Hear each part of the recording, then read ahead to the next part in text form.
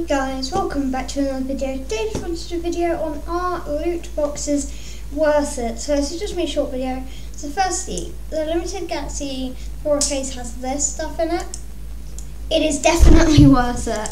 And if you're thinking about, oh, do I buy a chupacabra or something like that, buy this instead. Halloween one, pretty much the same deal. These are slightly worse Marios in terms of price performance, but all the way up to here, they're 15% rarity, so it won't take you long to get them. And the 500 RT case, don't get that. This is 33% chance of getting 3 RLT, just no. Thanks for watching, please like and subscribe, bye.